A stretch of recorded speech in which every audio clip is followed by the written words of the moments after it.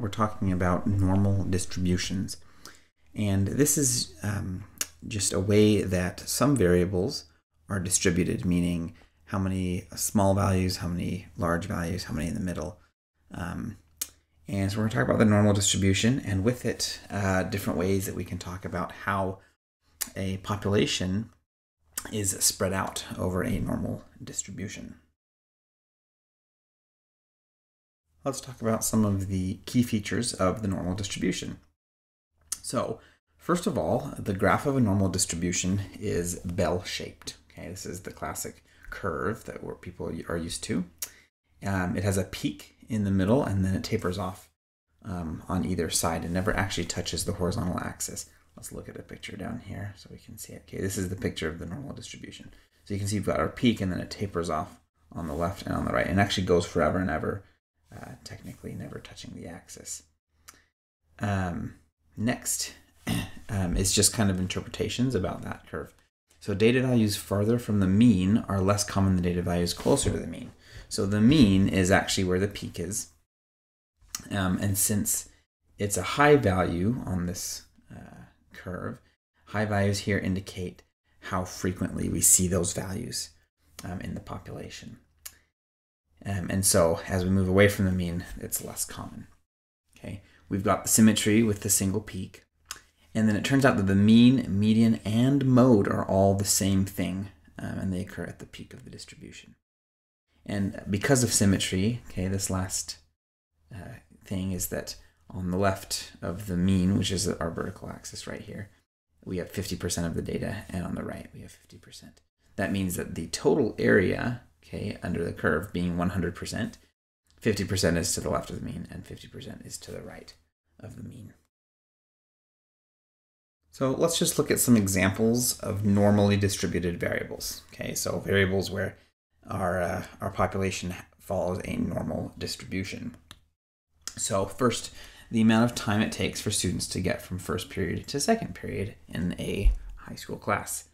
Well, on the low end of this, of course, is like, just a couple seconds. Okay, people that don't have to walk very far to get between first and second period, it's going to take them just a tiny bit to get there. But we expect most students to show up around the same time. Okay, and so we get kind of our peak in the curve, and then towards the end, maybe after the bell rings, we see the tapering off of people showing up. So that would be a normal distribution. Second, the height of high school students. So height is kind of the classic example of a normally distributed variable. So average height may be 5'6" or 5'7", and a lot of people are around that height, but then for really short, there's much less people, and for really high, there's much less people. Really tall people, there's much fewer of them. The shoe size of 5-year-olds, same idea there, right? Most 5-year-olds will have around the same size shoe, but some 5-year-olds have really small feet, and some 5-year-olds have really big feet for their age. And so that's where we get the bell shape there, the normal distribution. For this fourth one, the amount of time in the microwave it takes for a popcorn kernel to pop. So if you think about when you put a bag of popcorn kernels into the microwave and you set the microwave going, okay, at first there's nothing. So that's kind of our low peak. But then some kernels start to pop, okay? And as time goes on, lots and lots start to pop, right? And then it starts to level out, and then as time goes on, towards the end, there are less and less that are popping that took that long. And so you get your normal distribution. Same idea with scores on a math test. Okay, we've got our average, and a lot of people get around average, and a few people get really low because they didn't prepare for their test, and a few people do really well. Okay, so that's a normal distribution as well.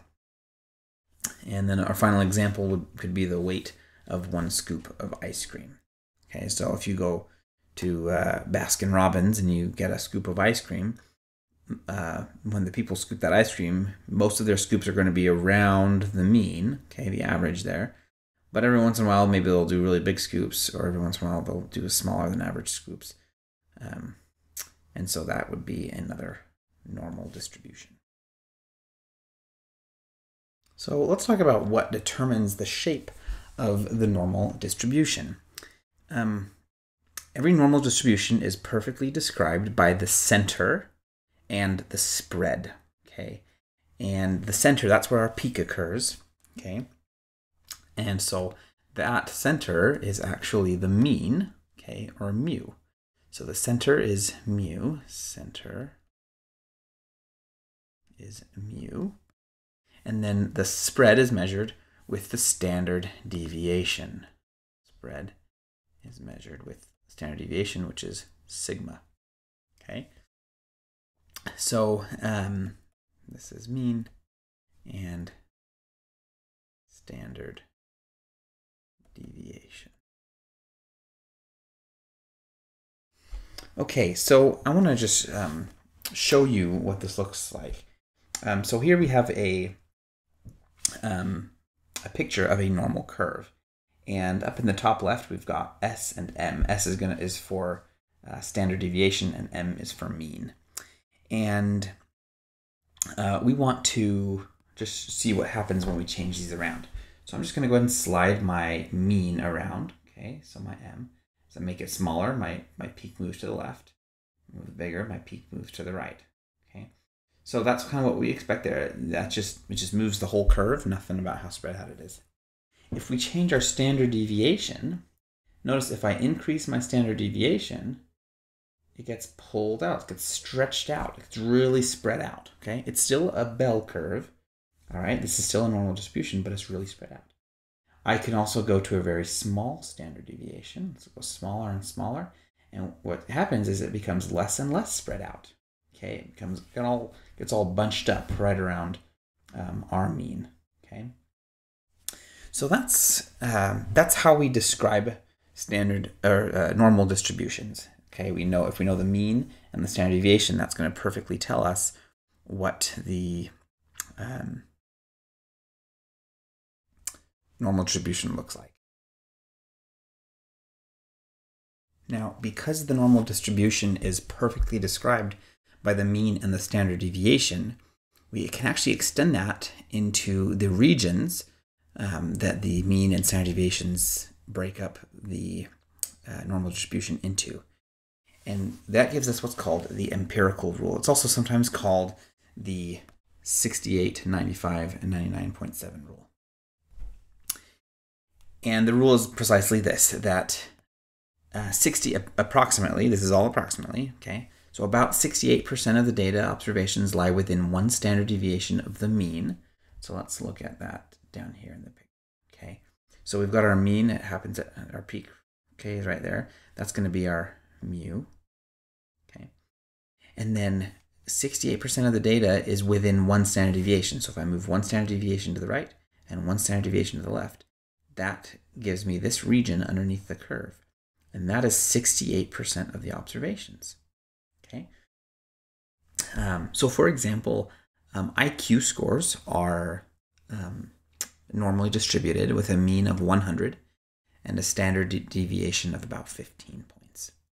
What this means then is that based on this portion of the empirical rule, about 68% of the population, okay, 68% of all people have an IQ between 85 and 115, okay, because that's 15 points within the mean of 100. Okay. Then we go one step further and say if I go 2 standard deviations, then that's 95% of the data observations. Okay, so if I go from my mean, say we're looking at our IQ example again, the IQ, average IQ is 100, and if I go 2 standard deviations, so 115 is 1 standard deviation, and 130 is 2 standard deviations, and then down 2, so down 15 is 1, and then down another 15. This tells me that 95% of all people have an IQ between 70 and 130. Okay?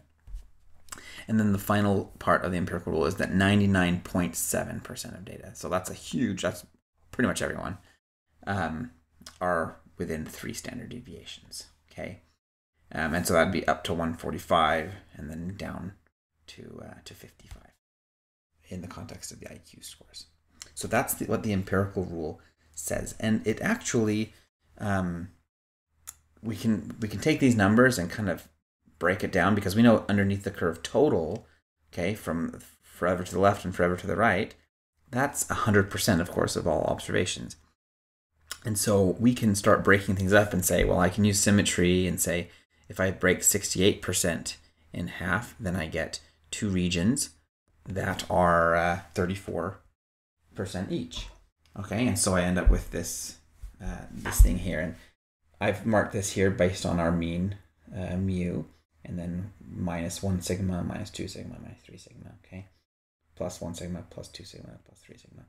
And we get these numbers here, and this is kind of probably going to be the easiest to work off of to figure out these numbers. Now, these numbers are obtained by just taking the 68 and dividing by 2, and then taking 95. 95 is from the far, from 2 away, so that's from here to here, okay?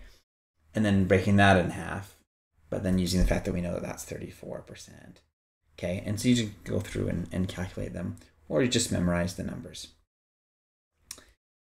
So that's the empirical rule. Go ahead and use the empirical rule, okay? So assume that the weight of 1-year-old girls in the USA is normally distributed, with a mean of about 9.5 kilograms and a standard deviation of approximately 1.1 kilograms. Estimate the percentage of 1-year-old girls who weigh less than 8.4 kilograms.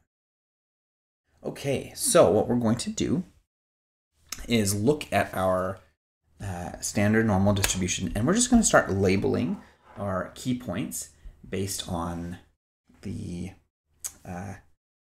information that's given here. So our mean here is 9.5 kilograms. So I can put 9.5 right there at my mean. And then my standard deviation is 1.1. That means if I take my 9.5 and add 1.1, I get 10.6. That's going to be this next 0.6. And then add 1.1. 11. Add 1.1. Okay. I can go in the opposite direction as well. 9.5 minus 1.1 is 8. Minus 1.1 is 7. Okay, etc. So we can label these key points. Now, we care specifically about the percentage of 1-year-olds who weigh less than 8.4 kilograms. So I go and I find my 8.4 kilograms, and that's right here. And I'm looking for the percentage that's less than that. So from this marker right here, I then move and I add up all these percentages. 13.5 plus 2.35 plus 0.15. And I just add those up. So I've got 13.5 plus 2.35 plus 0.15. I just add those up, and I end up with 16. That's 16%. So 16% of 1-year-old girls weigh less than 8.4 kilograms. Okay, and then we can go down. Let's go to the next thing. I want to estimate the percentage of 1-year-old girls who weigh between 7.3 kilograms and 11.7. So I just go to my chart again, and I look at 7.3, and it's right there, and 11.7 is right there. Okay, and I just can add up all those percentages. Okay, notice that that's actually between 2 less than and 2 greater than. So I know that's within 2 standard deviations of my mean. I know that's 95. Okay, but if you don't remember that, you just add them all up from your chart.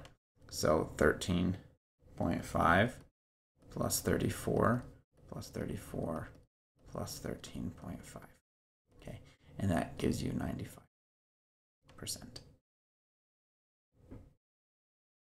Okay, and then our next one, we've got estimates the percentage of 1-year-old girls who weigh more than 12.8. So I go to my chart and I see 12.8 right here, and I'm just looking for the percentage that's greater than that. And that's just 0.15%. Nothing to add, it's just one region. So that's my answer.